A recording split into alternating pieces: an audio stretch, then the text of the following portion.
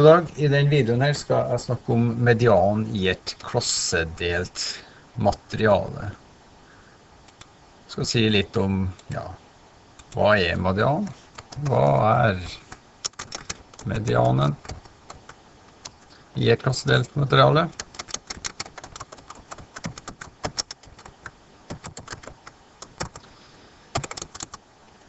Fortell litt om hvordan beregnes den.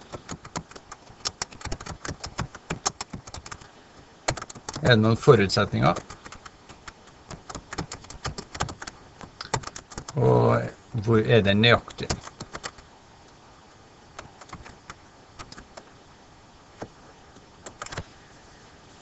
Først, median, det er fortsatt midtpunktet i et datasett. Det er det samme som før. Riktignok her så har den antagelig så mange observasjoner at den bryr seg ikke om det er nummer n pluss n eller n halve. Den sier at det er i et sortert datasett så er det nummer n halve. Så hvordan beregner du den? Det skal vi se på nærmere senere, men først og fremst så må du i hvert fall merke seg at den lager en tabell. Og i den så har den beregnet en kumulativ frekvens. Kumfrekk. Og hvilke forutsetninger må en gjøre? En gjør noen forutsetninger her. En forutsetter at i hvert datasett, altså i hver gruppe, så er det en jevn fordeling av vi kommer tilbake til det når jeg viser jevn fordeling i en gruppe. Og så er spørsmålet, er det nøyaktig? Og da er svaret nei. Det her er en tilnærming. Vi beregner ikke nøyaktig median, men vi gjør en forholdsvis god beregning, tror jeg. Det her er eksempler på side 75 i boka. Det var høyde til elever, hvor ofte du er i den viss høyde, og en kumulativ frekvens. Så skriver vi fra og med, som klammerparentes fra og med 150 til 160 centimeter til, og ikke inkludert, der er det 28 elever.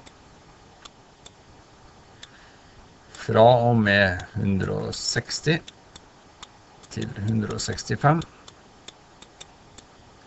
der er det 18 elever. Fra og med 165 til 170,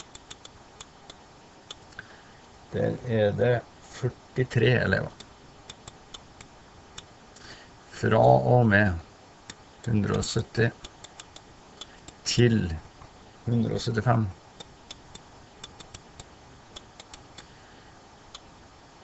så er det 35 elever. Fra og med 175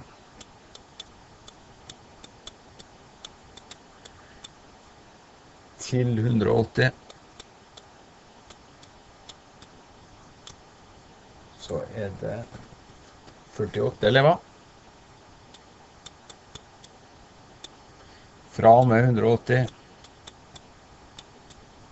til 185. Jeg ser det mangler jeg må legge til en rad her. Det er 15 elever. Fra og med 185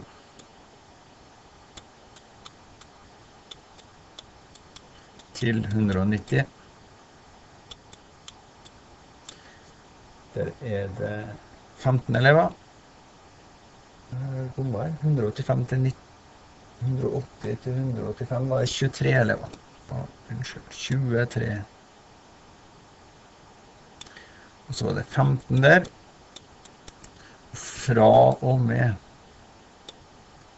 190 til 200. Til og med.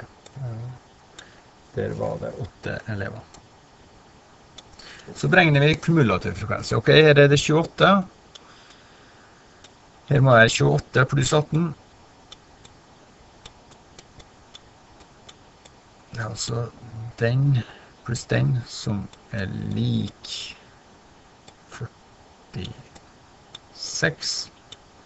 Og her må det være 46 pluss 43 som er lik 89. Jeg tror en skjønner gangen i det nå, så nå skriver jeg opp den kumulative frekvensen direkte.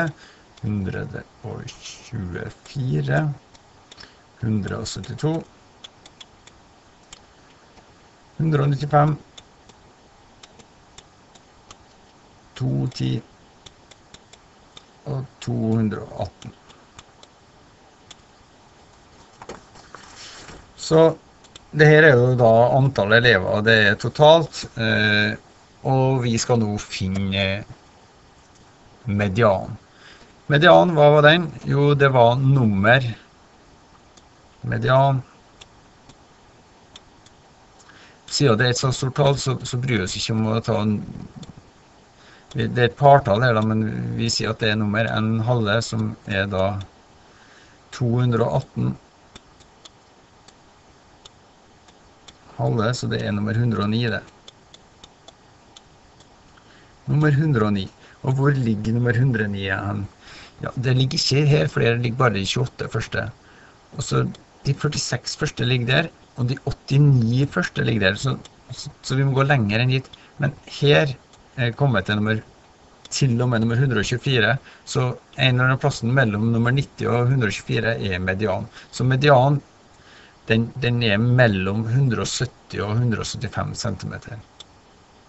Så hvordan beregner vi da videre median? Vi vet at den skal være mellom 170 og 175. Da ser vi at her er det 35 elever i den gruppa, og da forutsetter vi at de 35 elevene de starter på over 170 cm, og så går de opp til 1,75. Så vi må finne ut hvor mye øker, altså vi forutsetter en jevn økning, slik at hver nye elev som står i rekkefølge her, så vil den være litt høyere, og den øker da med 1/35 hver. Altså 1/35 ganger med 5 cm. Så for hver elev, så elev nummer 1 er 1/35 ganger 5 cm. Elev nummer 2, den er 2/35 ganger 5 cm over 1,70. Altså den starter på 1,70, og så får du elev 1, jo den er så mye høyere enn 1,70. Elev nummer 2 er så mye høyere enn 1,70. Og hvor mange elever er vi kommet ut i her? Vi er kommet til nummer 109. Nummer 109 minus 89. Hvorfor det? Jo, fordi den siste gruppa der er 89, så vi er kommet til nummer 20 vi i den gruppa der. Så median må derved være 170 cm,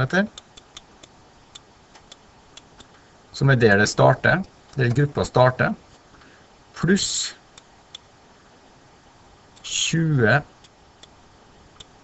over 35 ganger med 5 cm.